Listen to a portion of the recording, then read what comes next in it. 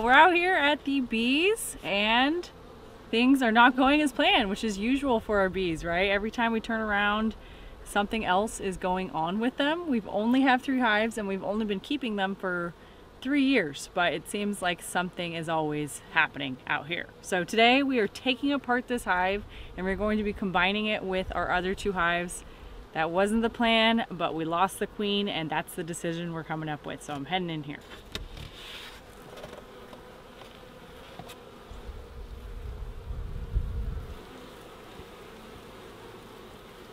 We did a quick check on this hive yesterday, which led us to the conclusion that we for sure lost the queen. Actually, what happened was I came out here to feed them and I found the queen dead on the landing board. She has a number on her that's painted, so it was really easy to identify her. For some reason, I don't know exactly what happened. Maybe she was sick or ill, and I think she died inside the hive and they drug her out.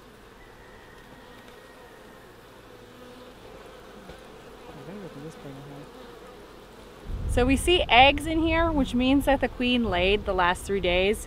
I'm pretty sure that's exactly what happened. She laid and then she died. So we found her yesterday. I think what I'm gonna do is just split this half and half to our other 2 hives. The way you combine them is kind of neat. You use newspaper, and we're just putting 1 box on each of the hives that's pretty much split between the amount of bees in each box and brood. There's brood that's developing and resources. They don't have much honey now because it's just been raining and they have been eating all of their honey. So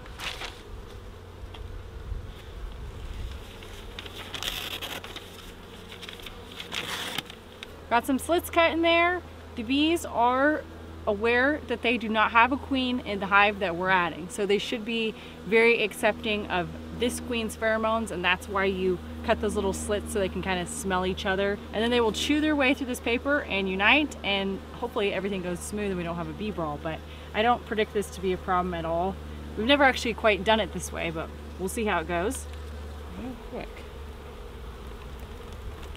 I think that's pretty much centered, right? Oh yeah, that's perfect.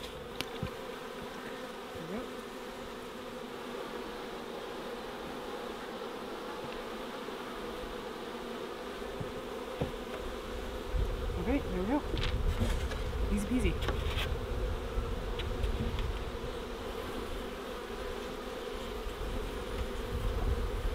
We finished adding the box to the second hive, but things didn't really go that well. When we were in there, we were hoping to find the newly mated queen was laying really well, but she's not. She's not laying very well at all. And I've already dispatched the original queen that I made the split from probably about a month or so ago. So not only is she not laying well, but the bees in here are making a new queen. We found like a supersedure cell, which is where they're trying to replace her, and it's just way too late in the season for that. That was my decision for combining this hive over here with these 2, because it's just too late for them to make up their own new queen. So we have a few other options. If we don't let them just do what they're going to do naturally, is to go get a queen. We could go buy one locally, or we could combine them, which is the choice that we chose.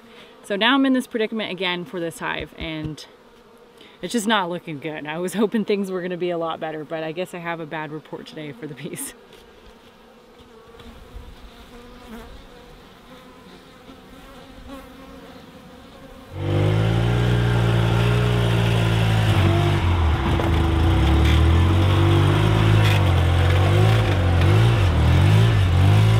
We're on a ride today and we found out that the berries are totally ripe. These are super ripe watermelon berries. My favorite when they're that ripe. They're like a wine color and they taste really similar to raspberries.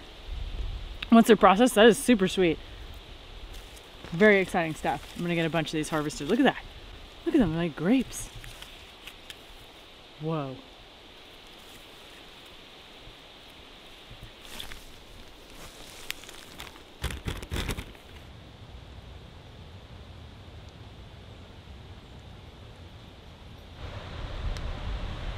My pouch overfloweth.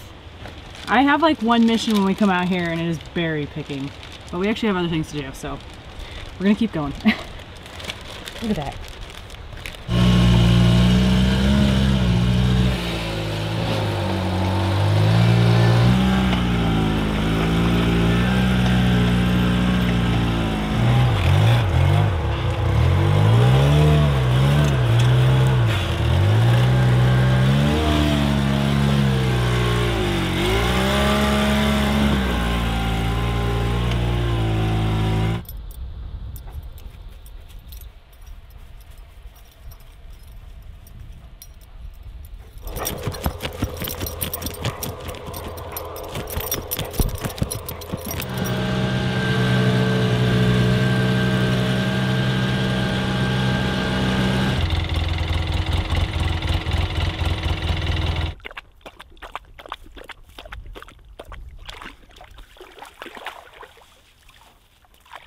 Look at that.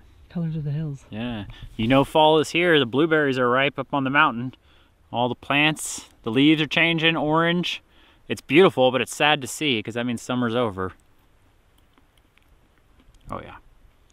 Those are good.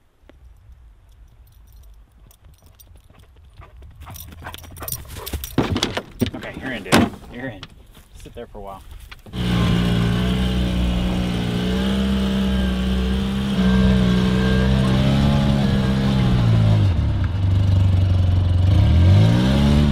Oh, you got a boulder over here. I know, I meant to go that way a little bit. Oh, slid me in. Are you trying to kill it? Oh, okay. I think we got a rock underneath. That's good.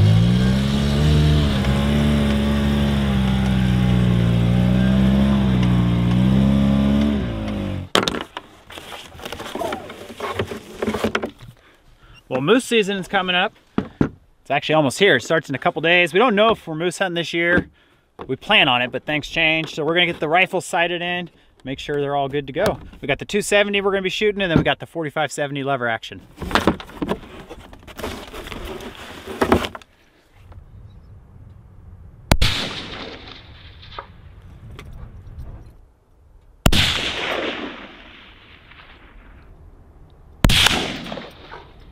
Low to the right. A little low to the right. We're shooting a target at 100 yards, about.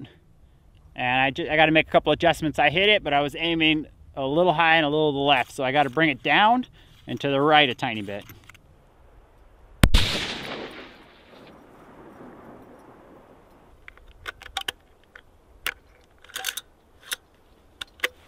Look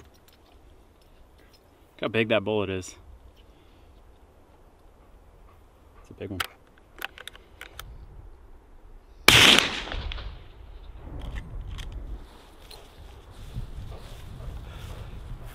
Looking good. I can't see very far, so this one sighted in for probably, I'm comfortable shooting like 75 yards with it. That's what that little target is. It's like a 6-inch square target. The 270, I reset one up, so we're about 100 yards with that one. So we're good to go. But now we gotta buy some more ammo because we're almost out.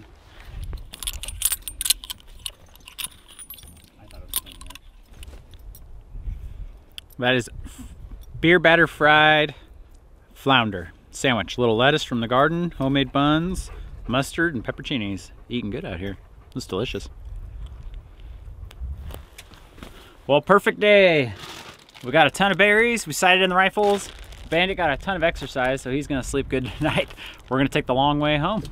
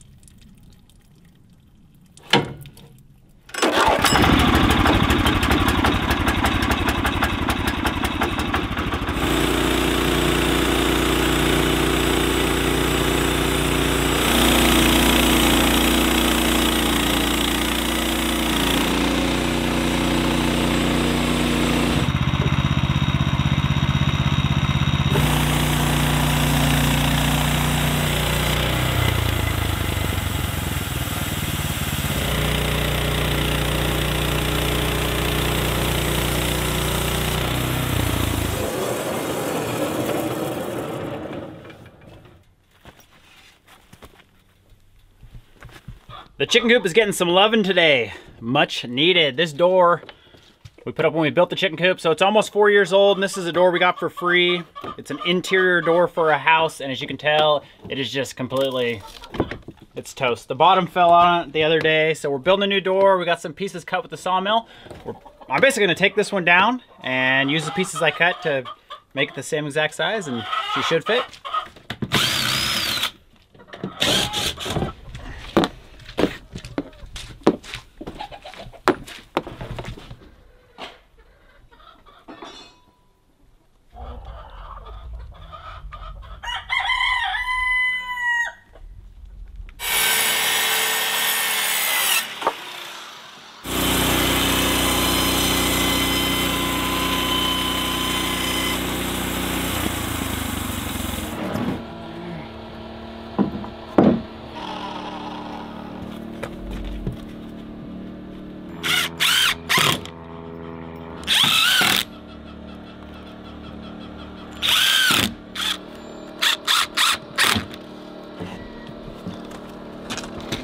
That's literally all it's hitting.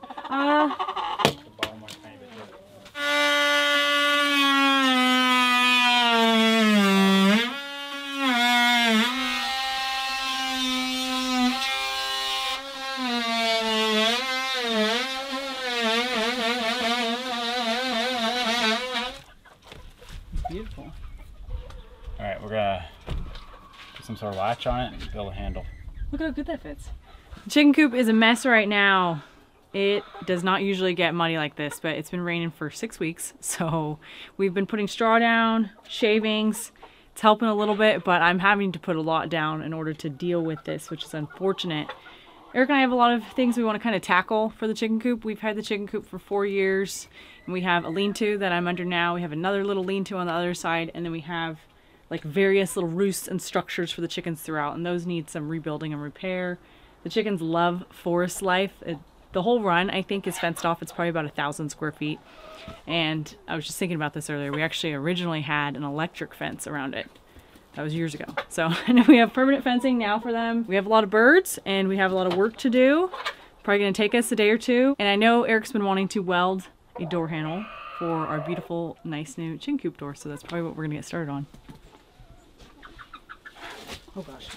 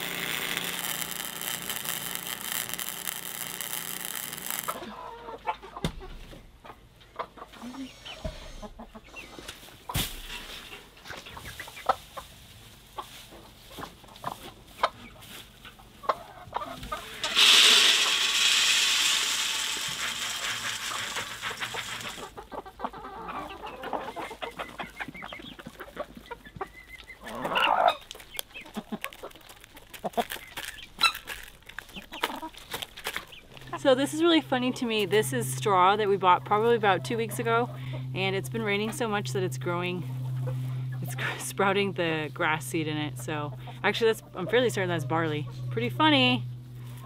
This is the same stuff that I use in my garden.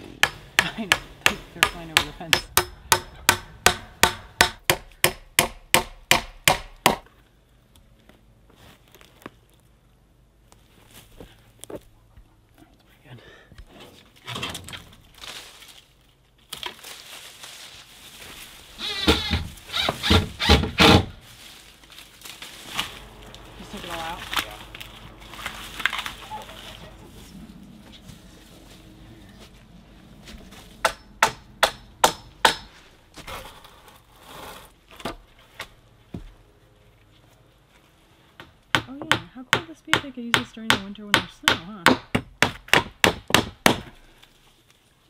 I gotta grab some more stuff.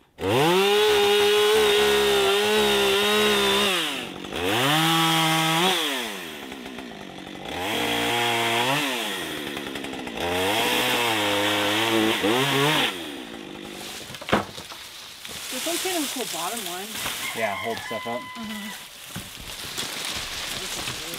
Cleaning things up in here. Got a few new roosts for the chickens. And we rebuilt this little structure.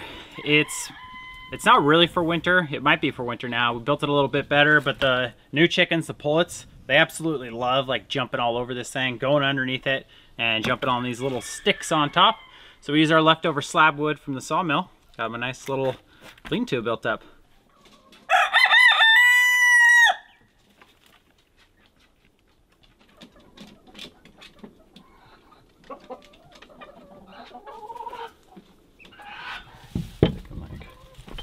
Right there.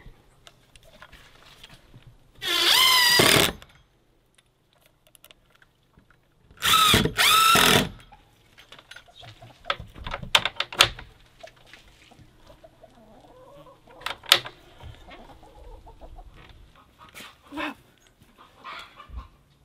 Yeah, it's been a long time since we tightened this, huh?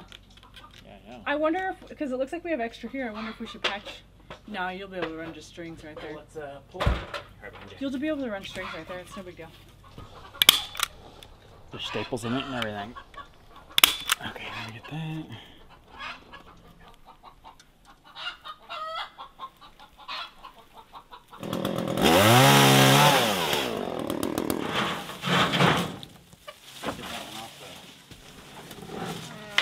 Making some progress. We are patching up and stringing the net that we've had over this coop for about 2.5 years. This last winter was particularly hard on it because there was a lot of wet snow, which like clumps together and it sags the net, and then it's all downhill from there. But I totally recommend this poultry netting. We had really bad issue with hawks the first summer here. They were like just taking down the chickens left and right. I think we only lost 2, but they were here every day harassing them. And since we put this up, we've almost had 0 issues. Just recently we lost 2, but I think that was actually because we let them kind of free range a little bit for the last few hours of the day. Almost done.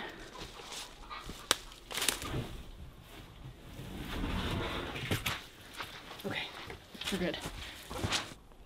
Made our way over to our little miniature fruit orchard here. This is a question we get a lot, is how are the fruit trees doing? And I feel like this right here is a perfect example of how they're doing. So if you couldn't tell, the answer is not good. Fruit trees in Alaska is a big challenge as we're learning. This little area we established probably, I want to say, it could have been 2.5 years ago. We put 7 fruit trees in. They're plum and apple fruit trees. They are zone 1 to 3 and we're zone 3, but they are struggling. I'm going through and I'm pruning off the dead stuff. Probably could have done this earlier in the year, but I'm going to do it now. I'm always hopeful that maybe it'll sprout. These trees really don't come to life until June, and then now it's the end of August and they're, you know, I can tell they're already going to be shutting down soon, so not a lot of time for them here. I do have to say we haven't put that much energy into the trees out here. I don't really fertilize them that much, and I do water them. We did have a lot of weeds when we first started, and we put all this wood mulch. Something I have been working a lot on is our flowers. So this back little row, I've been working on establishing some flowers, and a lot of those I started from seed this year. That was a huge undertaking, but it really paid off. We had such beautiful flowers this year. That was awesome for us, for teas and the bees, and just to look at. Out of these 7 trees, 2 are sadly just totally dead. They're not probably totally dead in the roots. The rootstock is alive. I can see there's like a shoot at the bottom, but they're not looking that good. I think I have maybe 2 that look okay, but they only produce flowers the first year that we actually put them in the ground, and then we had a little bit of fruit that year. We have had nothing since then, so we'll see what we can do, but not being too drab, they're not working out that well here. The winter is just so harsh, and I think it sucks all of the life out of these trees. After I get done in here, I have to head out and check on the bees. I was saying what gets me about them is that this year the buds, like, they didn't send up leaves until the top part, so it's like they're naked. You know what I mean? Like, what is going on with them? I'm thinking this is alive, but it's not. See how it's I'm gonna pretend a big bumblebee didn't just land on your belly. Okay, I've got good news. This hive is doing awesome. It was probably about two and a half weeks ago that we realized we needed to replace this queen. We went out and got a queen locally, and she is awesome. We had to put her, she came in a cage, and we had to kind of slowly introduce her over a few days to this hive, but they accepted her pretty much right away, and things are just looking great. So they've got a queen and they're all set up to go through winter. She's laying a bunch of eggs. Things look good. So I'm not actually really going into their hive today. I just wanted to make sure that she's been laying in there and they accepted her and all that. So I'm just putting them right back together. Look at all the bees in there.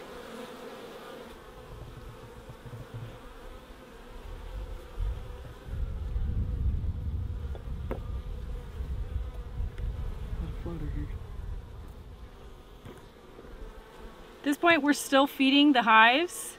This is 2-to-1 sugar syrup, and we got these really nifty things called rapid feeders. That's this little gizmo here. It's really awesome. It does just that. It lets the bees take down the sugar rapidly, which is what we want. We're gonna be feeding them like this for a few more weeks until we actually have to like shut them down and get them ready for winter.